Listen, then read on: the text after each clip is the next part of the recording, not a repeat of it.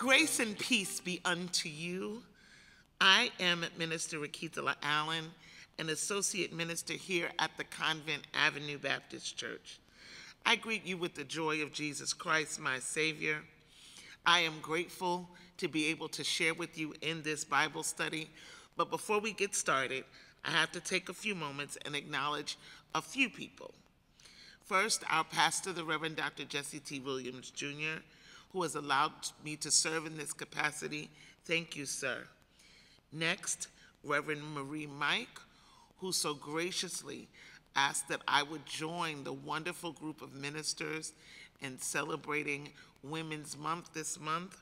We had wonderful presentations from Minister Tina Young, Minister Regina Ailes, and Minister Gail Parker, and I pray that we will continue to be blessed as we go forward today. I have been tasked with sharing from the Old Testament story of the Shunammite woman. Her story is found in 2 Kings chapter 4, verses 8 through 37, and we see her again in 2 Kings chapter 8, verses 1 through 6. I will be sharing today's story in the voice of the Shunammite woman. A few moments of artistic license so that the story will go smoothly. Please join me in prayer. Gracious God, you have been so good to us. Thank you, Lord, for the opportunity to sit and to be in Bible study yet again. Thank you, God, for another Women's Month. Thank you, Lord, for all that women's ministry means here at the Convent Avenue Baptist Church and beyond. We pray now, Lord, that you would anoint us. We pray that you would give us clarity of speech and help, oh God, your spirit to move both in and through us. Let the words of my mouth and the meditation of my heart be acceptable in your sight, O Lord, for you are my strength. You are my Redeemer. In the name of Jesus we pray. Amen. Shalom. I am the Shunammite woman, not the Shunammite woman, wife of my husband, but simply the Shunammite woman. Like many of the women in our Holy Writ, I am unnamed. Many of us are named by our condition, the woman with the issue of blood, our circumstance, the woman with the alabaster box, or like me, we are known by our village. My village of Shunem is among the tribe of Issachar. Shunem is near Jezreel and north of Mount Gilboa. And even though I am only known by my village, I feel like I am familiar to you even today. I am like the women of today who we know by their deeds. The women who give out candy to church members before service, or the women who sit in the window and watch the goings-on in the neighborhood. I am like the women who are given to hospitality, both at the doors of the church and at home. Hospitality. My heart for hospitality is actually what started this story. I am also a woman of means. That means I am wealthy and I have my own money. I am blessed to have a husband is okay with my money, and we have done well for ourselves. Back to hospitality. Hospitality was extremely important in our day. So much of our travel was done in desert situations, and there was no ready accommodations. We didn't have hotels. We didn't have bed and breakfast in our day. In fact, travelers would enter the town at the center and wait. They would remain near the town gates and wait for someone to give them an invitation for the night. If no one offered an invitation, then travelers were allowed and, in fact, forced to sleep outside under the night stars. So many things, so many dangers could befall you in town after nightfall. One could fall prey to robbers. One could fall prey to people who were seeking to do harm to strangers. So it was a wonderful thing to be hospitable. Agreeing to host someone meant that we were responsible for their meals, their lodging, and we were also responsible for their safety. Once a guest was taken into someone's home, they were provided with water to bathe and refresh their feet and a meal. As a host, our home was to ensure that the guest was protected from robbery or any harm that would come to any guest. Guests were offered the best and largest parts of the meal, and we were given to give them preferential treatment over ourselves. Hospitality was important, and I was glad and honored to serve in this way. I would consistently watch travelers as they went from Nazareth to Jerusalem. Remember, I was like the women who watch in the neighborhood. It was during these times that I noticed the prophet Elisha. Elisha was passing through town, and I noticed that his trips were frequent.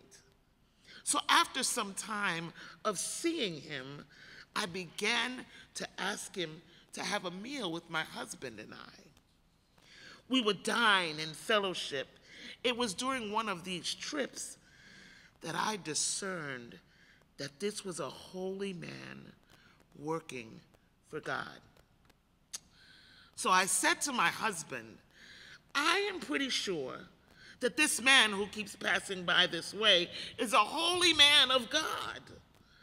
Let us make him a chamber on our roof and give him a chair and a table and a bed.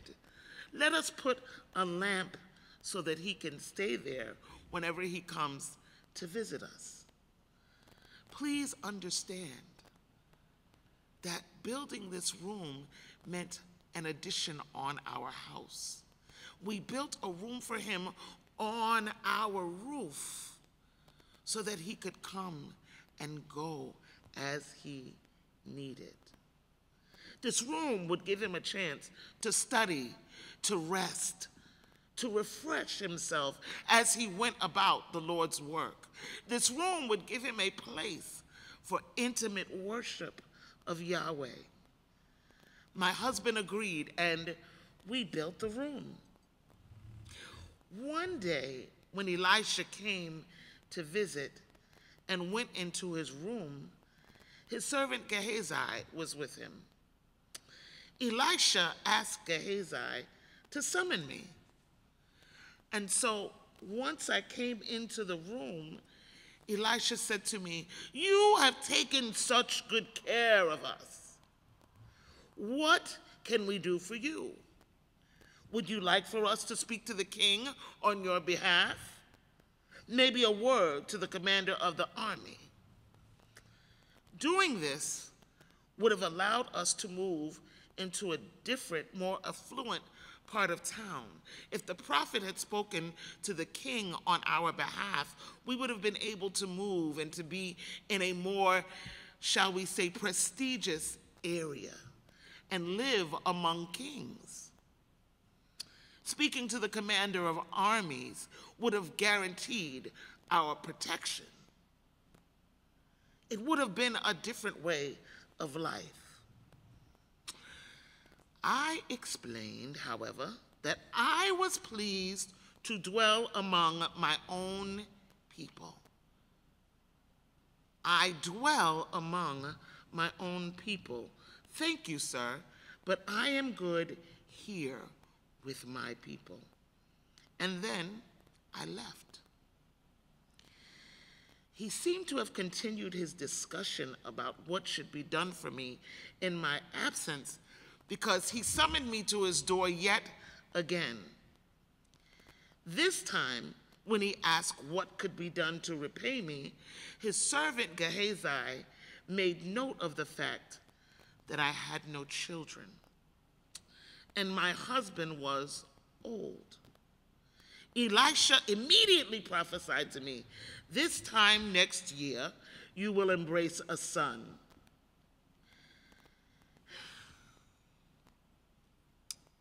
Now, I had made my peace with not having a child. I had come to an understanding with myself that this was the way of Jehovah. Me not having a child, even in my wealthy state, brought shame to me. As an Israelite woman, it was our responsibility to produce a male heir. But I had laid those dreams to rest. I had made peace with no pitter-patter of little feet and no diapers. I'm going to say that I also had to come to terms with some deep shame around the fact that I had not produced an heir for my husband. My husband was old, and I'm not exactly the youngest woman either. So I said to Elijah, "Nay, my Lord, do not deceive thy handmaiden. We gave you the room because we understand that you are a holy man of God." I didn't want to get my hopes up. I didn't want to get excited about something that hitherto had been impossible and had not happened. We didn't make the room for you so that you would promise us a son. We were obedient to the leading of Yahweh. After our conversation, I returned to my chores and I put babies out of my head. I didn't dwell on that prophecy. I put the whole thing out of my head and went on about my life. It happened, just like Elijah said. Around the same time the next year, we welcomed our miracle baby boy. The dream I didn't even know I had became a reality. It was true, I had a baby. He became the joy of our hearts, our personal gift. Elijah prophesied, and we were the beneficiaries of his prophecy coming true. Our beautiful baby boy praised Jehovah. He entered our lives with a squall, and he awakened a love in me that I had never known. I couldn't stop looking at his little feet and his little head, and I couldn't stop looking at his hands and his fingers, and I couldn't stop watching him as he wiggled. I had a baby boy. I couldn't stop marveling at the fact that I was a mother, and I had finally fulfilled my purpose as an Israelite woman and given my husband an heir. Our family name would live on. All praise to Yahweh. Our baby boy. Several years passed, and my wonderful son, the joy of our lives, was in the field with his father and the reapers. He said to his father, "Oh, my head, my head." And in typical father fashion, my husband told our servant, "Take him to his mother." The servant brought our baby boy in. By now he was 12 or 11. He wasn't a baby anymore, but you know how mothers are. He's always going to be my baby.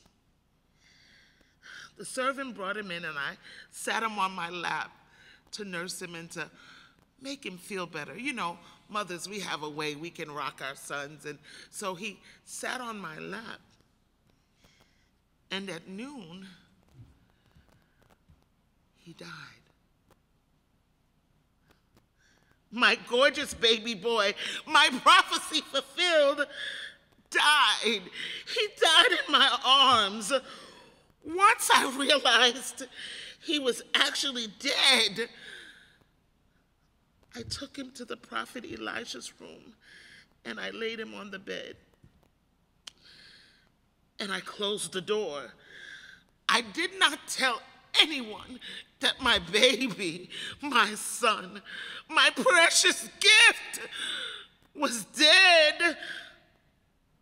I'm not sure that I even understood it myself. God had given me a promise, and now it's gone? No, this can't be. It can't be that he's dead. I could barely breathe. I could barely think straight. But I knew immediately what I had to do. I had to get to Elisha. And I had to get there and back before the spirit disconnected from his body. You see, in our faith tradition, when someone dies, the spirit hovers, though unattached, for 3 days. And after 3 days, the spirit moves on. So if we could get back, if I could get to Elisha and something could be done, maybe, just maybe, he could help my boy. I had to get to Elisha.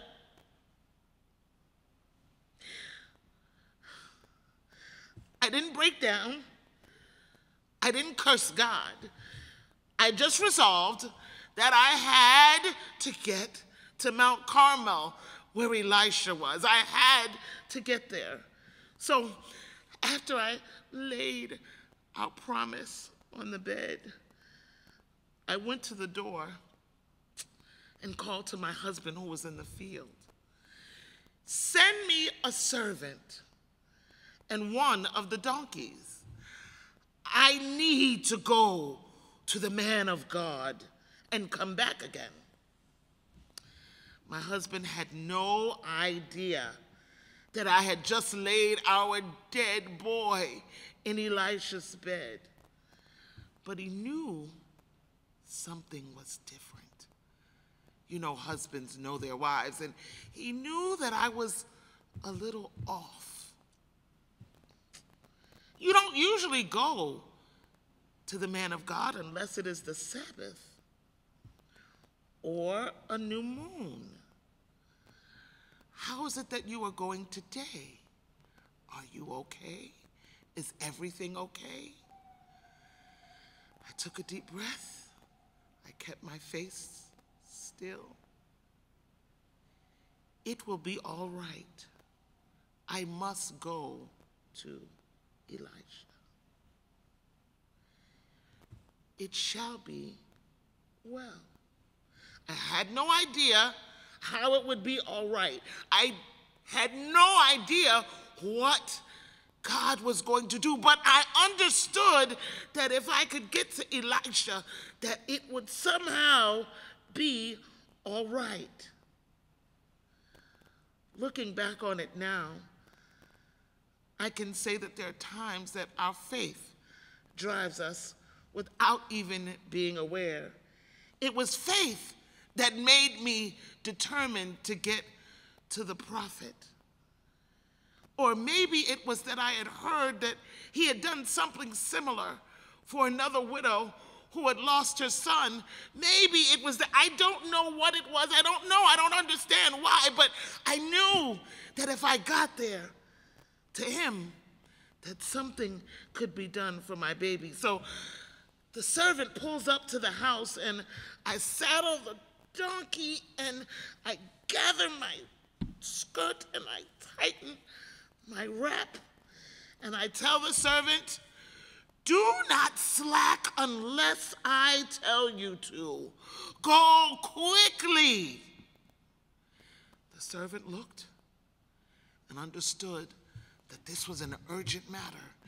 And so, as fast as we could travel that day, we traveled. You see, it was 20 miles roughly 20 miles between Shunem and Mount Carmel. And we only had donkeys going against desert travel. Today, 20 miles is what? 10 minutes, 20 minutes? Not fast, not far. You can go far and fast today, but then where Elisha lived, it was a day's journey. And it was at least a day's ride going back. And remember, I was trying to get there, and because in my mind, we only had 3 days for something to be done, and this travel was a considerable amount of time, but I knew that if we rushed, that if we pressed our way, that perhaps we could get there. You see, like I said, sometimes our faith moves us and compels us, even in ways that confuse us. I just knew I had to get there. We arrive at Mount Carmel, and Elisha, he spots me coming from afar off. He then sends Gehazi to meet me. Gehazi asks, "Is everything all right? How is your son? How is your husband? How are you?" I responded again, "All is well." I had no interest in talking to anyone other than Elisha. I didn't want to talk to him in particular because it was his notice that got us in this condition.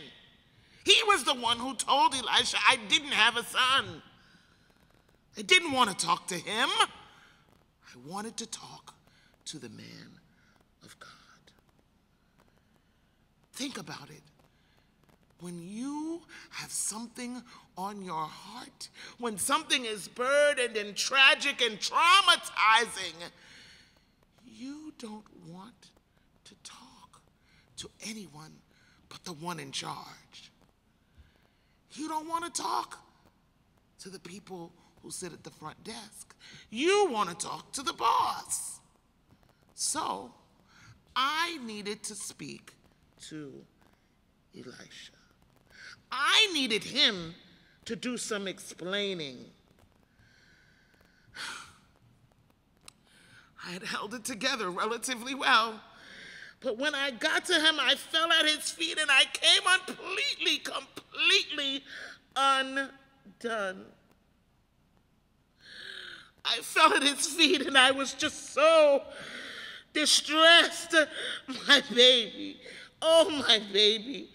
Gehazi tried to pull me away from Elisha's feet, but Elisha said to him, "Let her be. She is in bitter distress, and the Lord has hidden it from me." You bet I was in deep distress. My baby was dead. Did I ask my Lord for a son?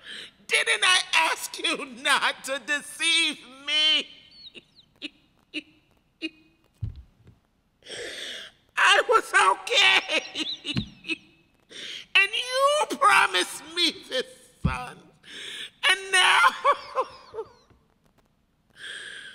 my son is dead. Did I ask you? Did I not say, "Nay, my Lord, do not deceive thy handmaiden"? My son is dead.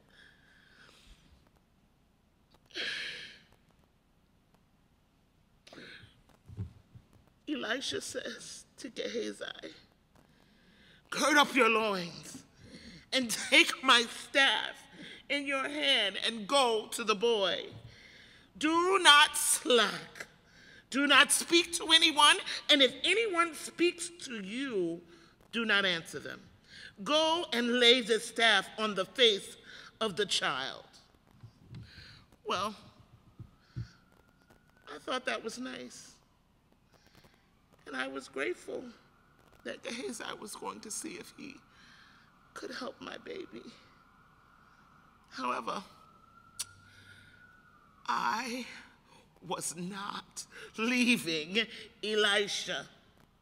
My response to him was, "As the Lord lives, and as sure as you live, I will not go anywhere without you.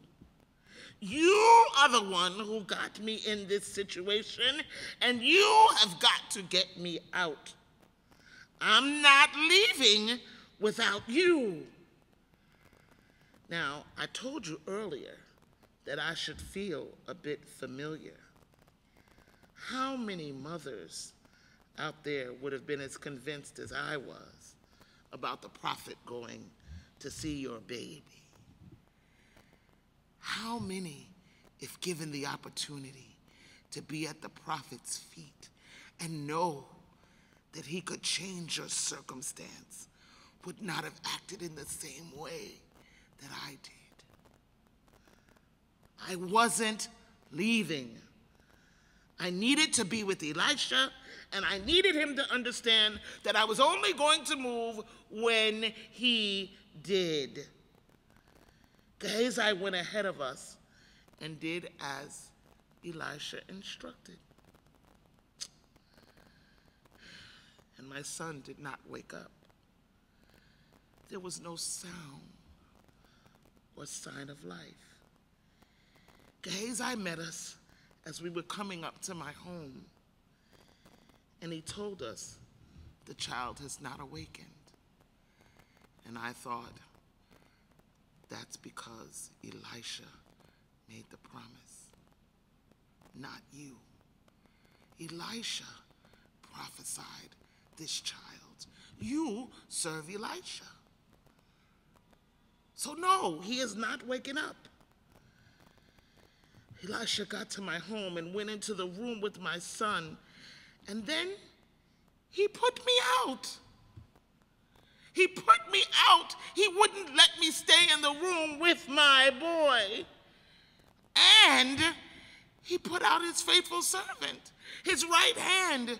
Gehazi and I were locked out of the room. Looking back, I wonder why I couldn't stay in the room. I wonder why he said, you and Gehazi must leave. I think it was because he needed the time with Yahweh. I think it was because he needed to entreat Jehovah Rapha, the God who heals. And my emotion might have gotten in the way of his communication. Sometimes when we're in distress, the only recourse is for us to shut out everything and begin to entreat our God, to talk to God without interference, and to believe that God will move on our behalf. Yeah, I think that's it. I think that's why he put me out of the room. It was just the two of them in there, but I was outside the room listening in. I heard Elisha pray to Yahweh. And then I heard him walk around the room. The story goes that he laid upon my boy, mouth to mouth, eyes to eyes, and hands to hands. And then he walked around the room. That's how the story is written. He walked around the room. Perhaps that was when I heard his footsteps. And then he bent over my boy again. And then I heard the most beautiful sound my ears have ever heard to this day. My son sneezed. Achoo! Achoo! Achoo! Achoo! Achoo! Achoo! Achoo! Achoo! 7 times he sneezed. And then he opened his eyes. My son was alive. and breathing. He sneezed 7 times. 7 times represents the number of completion. The work of Yahweh was completed. God healed my son. Praises be to Jehovah, the Lord God who heals, the Lord God who gives wind, the Lord God who is the breath, the pneuma. We bless you, God. Thank you for saving my son. Thank you for breathing life into my boy. Oh God, we bless you and we give you glory. You are worthy, Lord. My son was alive. Guys, they called me to Elisha, and I went to the room. He said, "Take your son." And I fell at his feet and I worshiped our God. I worshiped our God. You see, Elisha prophesied, but God fulfilled the prophecy. And Elisha understood that God was the one who would keep the promise, that God was the one, that Jehovah was the one who would see to it that my boy lived, which is why he prayed and why he put me out. Back to 7, it was the completed work, and I realized that Elisha was the instrument used by God. That Elisha was the instrument who prophesied. Just like Gehazi served Elisha, Elisha served Yahweh. And Yahweh kept the promise. It was God who resurrected my boy from the dead. God who heard the cries of my heart. And as I lay at the feet, asking, when I was at the feet of Elijah, how could you deceive me? It was Jehovah who heard me. We began our time together with lessons from me. And so here are a few lessons that I'd like to leave with you, if I may. God rewarded my service and my hospitality as I was moved to serve the prophet with hospitality and care. God rewarded us with a son, and God rewarded us with a kept promise. May I say to you today, my friends, that serving God is still rewarded with the promise of God's presence. He sees all, and God will record all that we do and give us gifts and bless us according to his will. God still rewards us for service. The next lesson I learned is that God still sustains faith. God got me out of that house. God allowed me to tell my husband where I was going and sustained me on the journey to Mount Carmel, all the while declaring all is well. That was my faith talking. It was Jehovah that kept me from losing my mind. Jehovah, the God who sustains. God sustained my faith.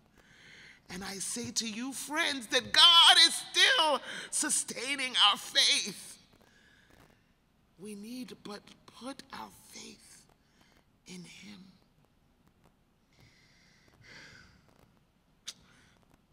My last lesson is that God answers our prayers. Praise be to God.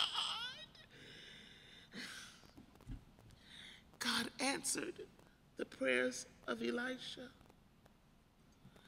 Elisha understood that God was the healer, and he prayed to God. God changes situations. Jehovah restores life to dead things. Did you hear me, friends? Jehovah is still restoring life to dead things. Dust off some of those dead dreams and aspirations and lay them before God. Go back and look at some of the things you have aspired and dreamed of doing, and you let the dream die. Revisit the hopes that you have pushed away and hope again, because Jehovah still answers prayer. God, we thank you for answering prayer. Thank you, God, for hearing and answering prayer, both then and now. Thank you, great Jehovah. We honor you and we are glad. Bless your name, Jehovah. Bless your name. You answer prayer.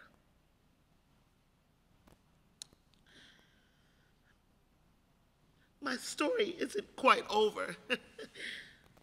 A famine comes to the village of Shunammite, and Elisha once again gives me a word that I have to leave for a period of 7 years. And so, given our history, I obey the prophet and I leave my home. I leave our land to find refuge in the land of the Philistines. I find refuge. Remember the commander of the armies?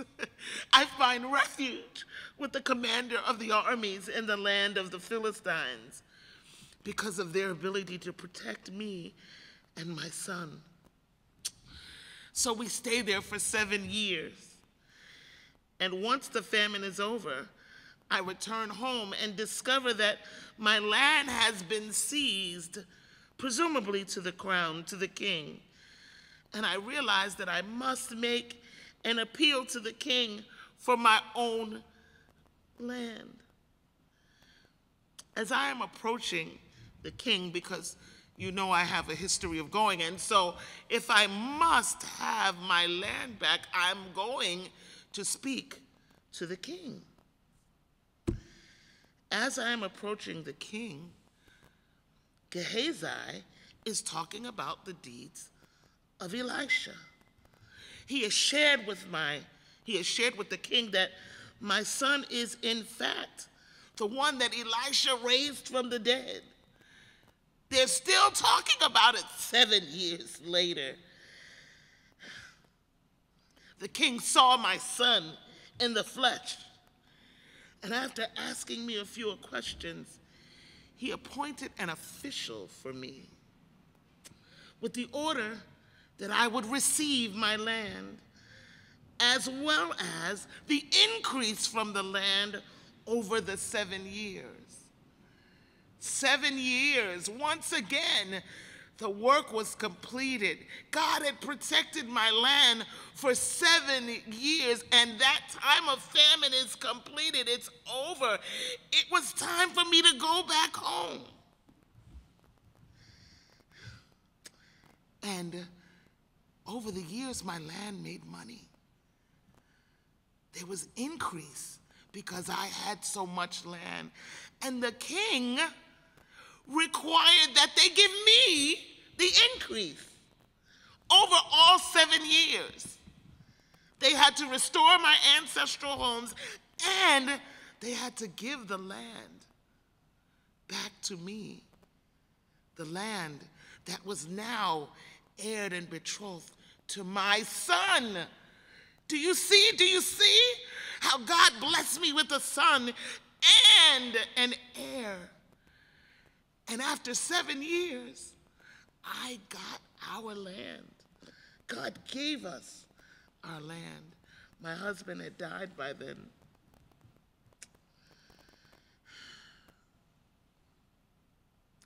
My son the son that died, and God resurrected him from the dead.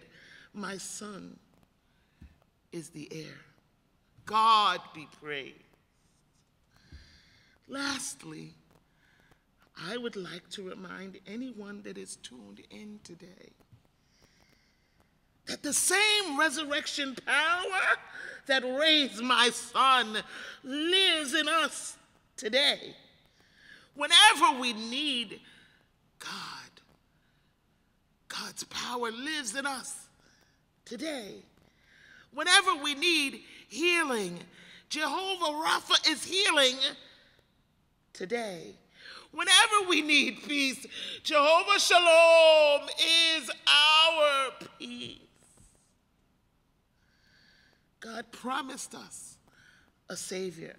And in promising us a Savior, God not only gave us a promise, a sustainer that gave us new life, God gave us a God, a Savior who lives today. Our Savior lives today. The resurrecting power that resurrected my boy resurrected Jesus Christ. And he lives today. And he heals the brokenhearted. He lives today. And he carries us through every storm. He lives today. He sees about us. He lives today. He is still making a way out of no way. Our God, Jehovah, is still God. And God will always be God. Praise be to Jesus Christ. Praise be to Jehovah.